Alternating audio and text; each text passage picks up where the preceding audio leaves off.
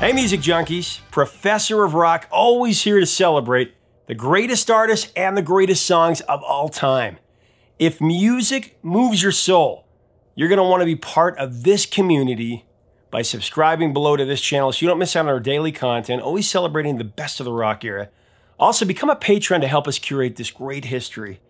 Now, I'm excited to bring you another episode from our series, Revelations, where, of course, featured artists reveal rare stories about their biggest songs, along with fascinating insight about their careers. On this installment of Revelations, really excited to present episode 1 of our recent Zoom session with Mike Lindup from multi-platinum 80s funk sensations, Level 42, one of my favorite bands of the era, talking about his mind-blowing falsetto and his hand in helping create one of my favorite songs of all time, and just a standout top 10 smash from 1986, Something About You. And that's where our story begins on Revelations. One of my favorite songs of all time. Such a jam, such a feel-good song. Both versions. I love the longer version with the long intro. Yeah.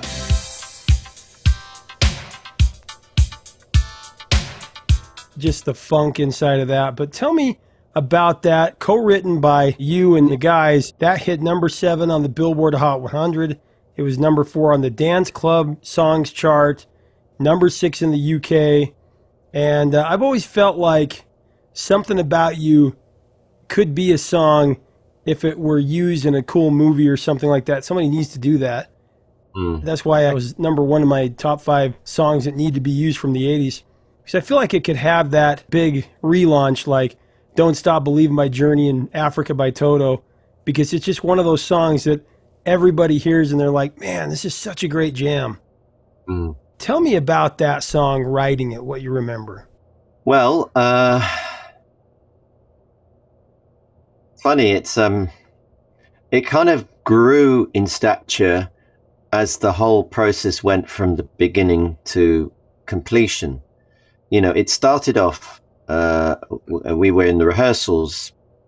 You know, Mark had sort of made a kind of proclamation, basically saying, listen, this is after True Colors and the preceding albums. This band could be so much bigger. You know, we could have a lot more success if we spend a bit more time writing and don't go into the studio with like half the ideas, but actually demo the songs beforehand, kind of finish them as much as we can, and really know what we're doing before we get into the studio.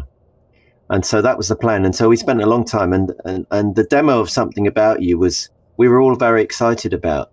I mean, it had started off after a rehearsal. I just started playing something on the keyboard, and Phil kind of went, "What was that you just played?" I said, "What was what?" He said, "Play that again." So I just played this thing. I mean, the first thing that happened was there's the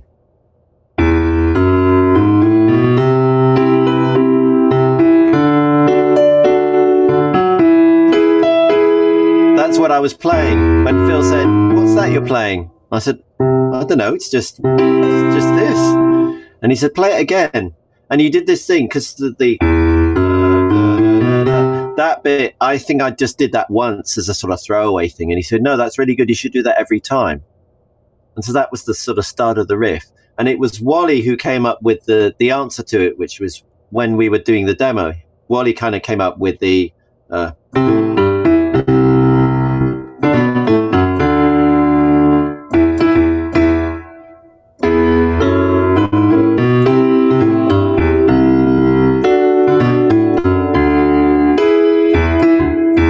so that was kind of Wally's contribution to the bass line. And then it was Mark that came up with the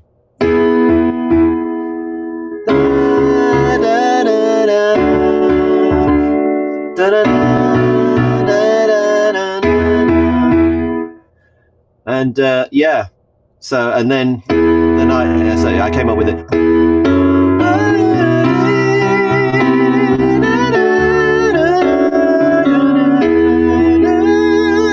over the same sequence, which meant that when the because there's something about you, so right, they both work over that together. Oh yeah, man, what a treat. Thank you so much. That's awesome. And it was just the do do do do do do with the 3 chords, and sort of Phil came up with a sort of "because there's something about you" as just those words, and we sort of presented it to Mark and Wally, and Mark had a demo studio at the top of his house, and he kind of worked on it with Wally, and he came up with the whole verse sequence with it, and the so we sort of put those bits together, and then we needed a bridge, and I came up with the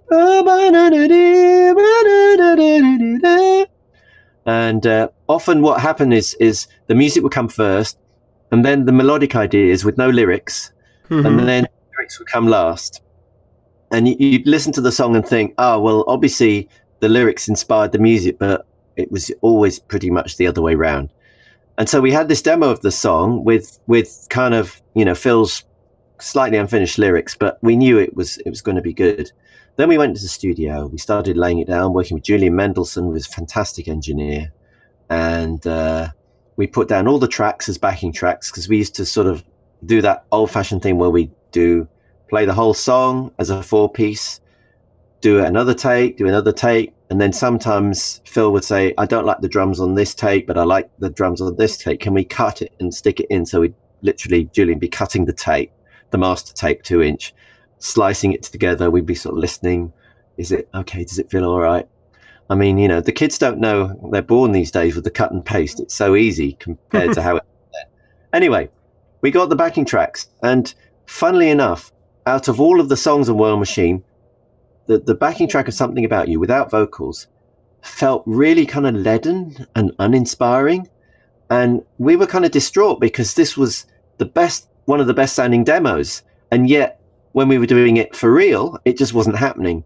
And so Phil and Mark and Wally, you know, they really kind of said, okay, let's see if we can beef up the drums. And so Phil added an extra snare sound, and Wally came up with a sort of bass synth thing. And, you know, that we worked on the sound, and it's really started to happen. And then out of nowhere, Boone suddenly walked in with this whole new set of lyrics.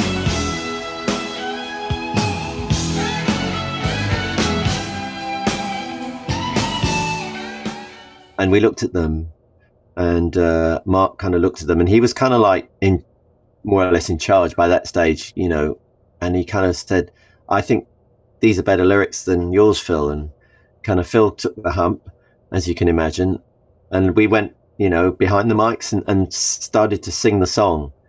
And as the lyrics went on, and as the vocals went on, and as the harmony started to build up, suddenly the thing came alive, and it was like, oh my gosh, what have we got here? And we invited the A&R guy from Polydor, Alan Sizer, to come in and have a listen. And he went, yep, that's a single. And so that was the lead single for World Machine. And, you know, as you said, it just was our most successful song to date. And I think part of that also was the fact that Polydor were prepared to put some money into the videos, which record companies were doing. And we had this whole catchphrase, which Mark invented, called Think Rolex. The idea was that we weren't really great actors. We didn't look as glamorous as someone like Duran Duran. But if we had a really great video for this song that looked really expensive, it might really help the song. And so we got in a proper drama director, Stuart Orme, and his company, and they came up with the treatment, which involved a lot of acting and story, and not really sitting behind the instruments and just miming.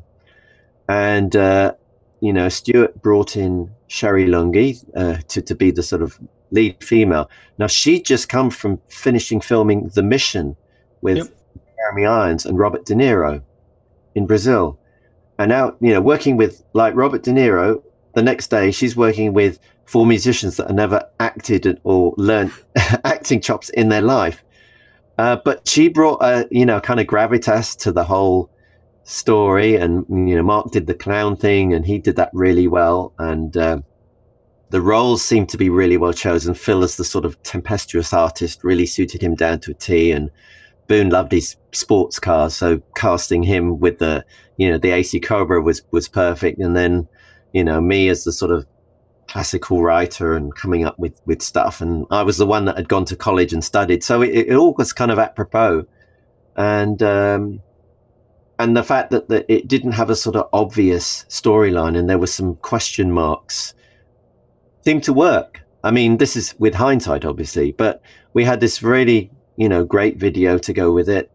But the song itself just has obviously stood the test of time. And that's something that we could never have, orchestrated or arranged. It just so happened that the synergy just worked.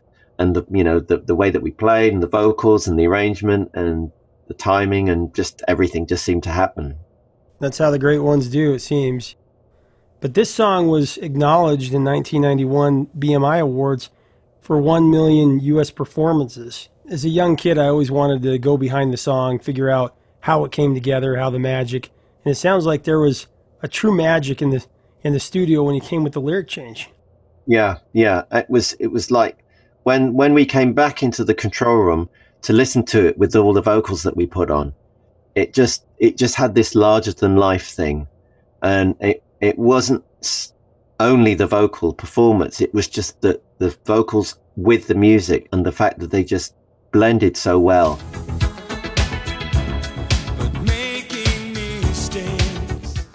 And the lyrics, and I mean, it's a love song. I mean, it's obvious to say so, but it's not an A to B love song. It's a kind of, going to B and C and F and then getting back there in terms of the lyrical content. But a lot of our songs are breakup songs, and there are very few that are actually, I love you type songs. And Something About You is one. I think Lessons in Love is just about another.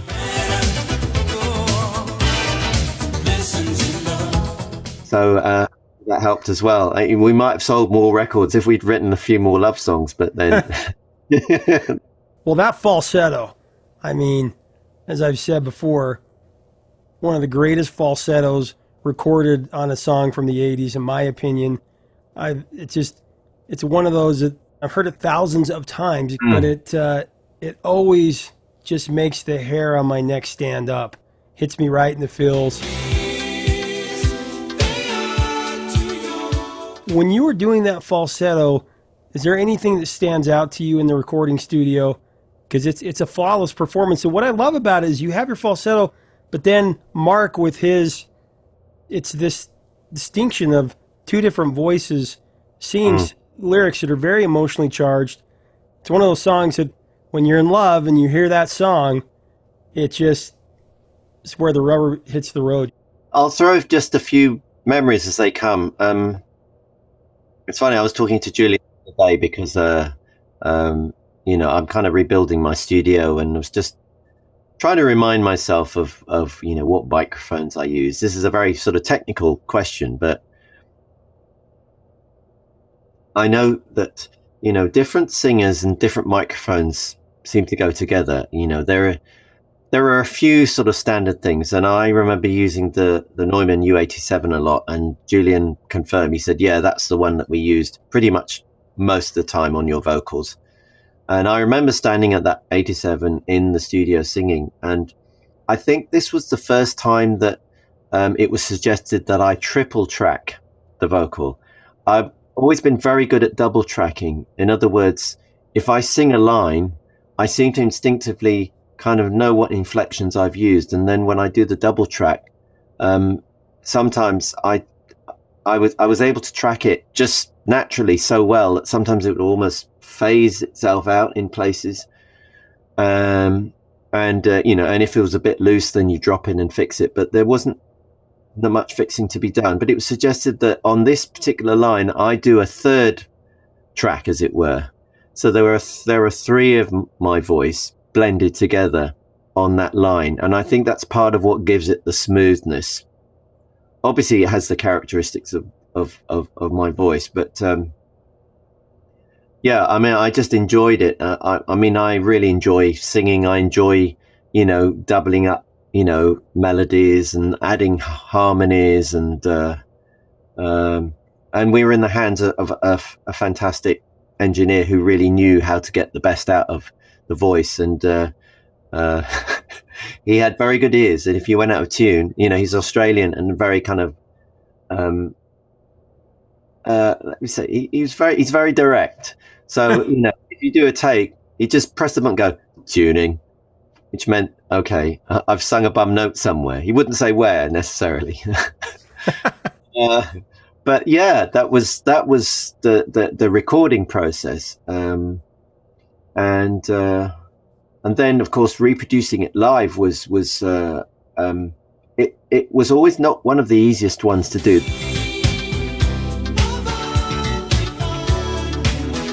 There are certain songs that very easy to kind of reproduce live. Something About You has never been one that is particularly easy to perform. It's like you've really got to kind of work at it to get the dynamics and get everything to happen. And we've been doing it enough for years that we know how to do it. But it was always one of those songs that there was a lot of swan feet paddling under the water with this sort of serene presence on the top. And when the audience would watch it, they'd think, wow, it's effortless. But that song was never, for me anyway, it was never effortless to perform.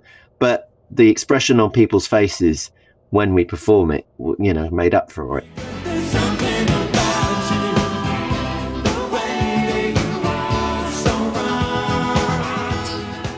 Thank you for sharing that. That's great insight. I love, in the lyric too, it's such poetry that you're singing. So when you hear that falsetto and the undefined illusion, those diamond dreams, they can't disguise the truth. I mean, that's good stuff.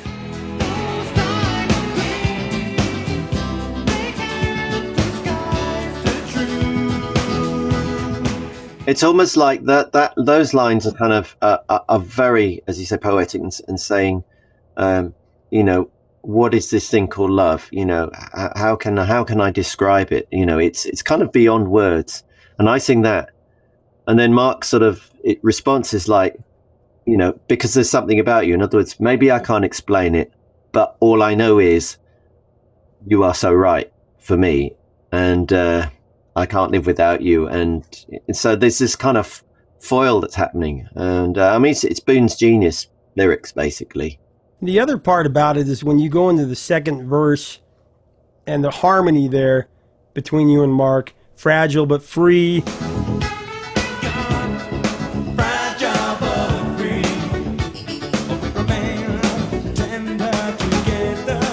We remain tender together, not so in love. Oh my gosh. Not so in love, it's not so wrong. It builds that song so that when that second chorus comes around, it's game over.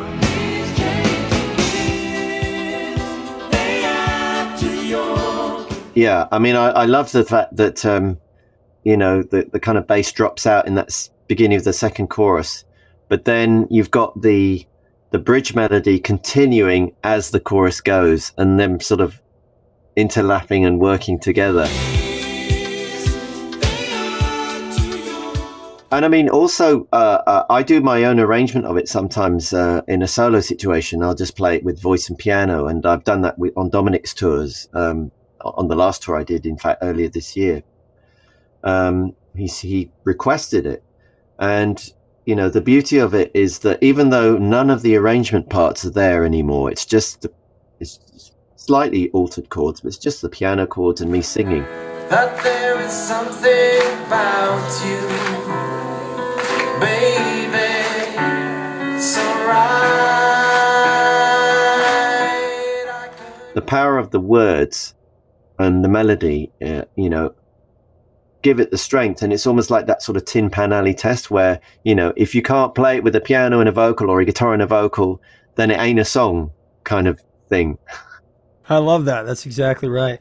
When the bass drops out, how did that happen? Was that something that happened in the studio when you're recording it? Or yeah, I would think it feels like to me that would have been something that Wally had a really good arrangement brain, and I have a feeling, I don't know if I'm right, that Wally might have suggested, why don't we try in the second chorus, just leaving the bass line, but letting the top carry it, and then sort of coming back in. And of course it gives it the whole dynamics, you know, that whole dynamics thing of, I'm playing as loud as I can. Well, maybe if you stop playing for a bit and then you come back in, then you get the dynamic. So I have a feeling that that was what happened there. Your approach to harmonies, especially in this song, you guys had very distinct harmonies.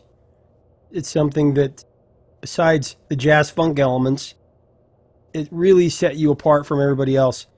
What was your approach to harmonies? I'm always curious about how bands do that, if it's something that they practice or they just go right in and do it. Well, I think part of the kind of character of Level 42 and its harmonies is the fact that you've got people coming from different directions. So I had a kind of classical music training, having grown up in a house where my dad worked in TV and jazz arranging, and my mum was in the folk scene, and the records were from all genres. So I had that in my background. Mark and Boone were kind of self-taught, if you like. And so, Mark's harmonies probably come from the records he grew up listening to and that inspired him. And, again, with Phil, he had a kind of semi-classical training because he went to the Royal Academy for a while. But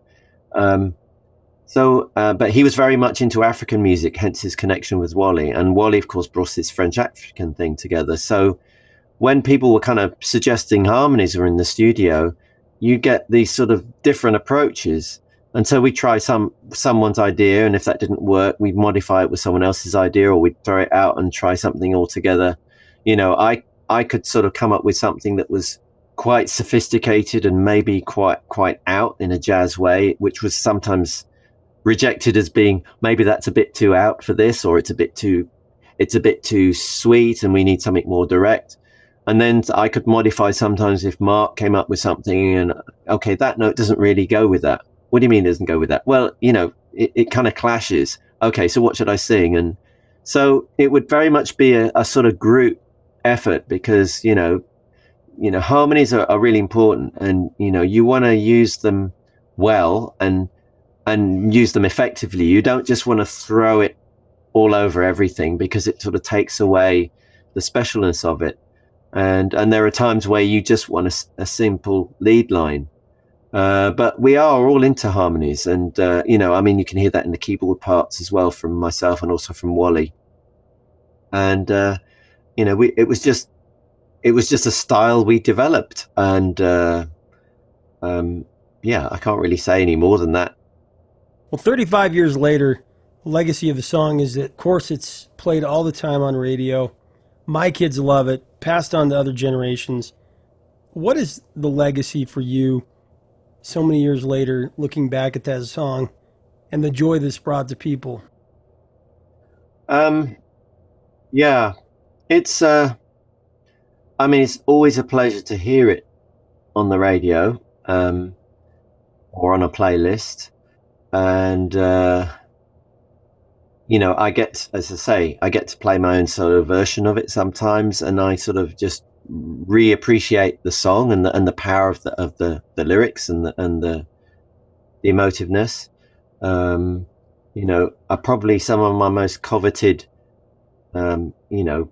gold discs or award discs are to do with that song. And, given that we're currently in the COVID-19 pandemic, where all live performance is gone, I'm very thankful for the royalties that it generates, because it is my biggest, is my most successful co-written song that I've written.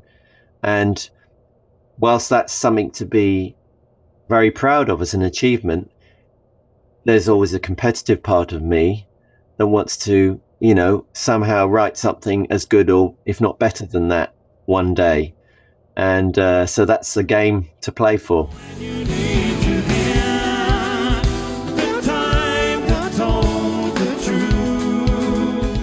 Thanks for watching. Leave us a comment about Mike, about Level 42, and this classic song. Just a feel-good, great song below. Click on our Amazon links to celebrate Level 42's latest music. Get their merch in the description. Also, if you like our content and you love the greatest music of the rock era, we invite you to subscribe below. Also, support us on Patreon to help us keep curating this history of these great artists and these songs. Help us keep the music alive. Until next time, 3 chords and the truth, my friends. See you later.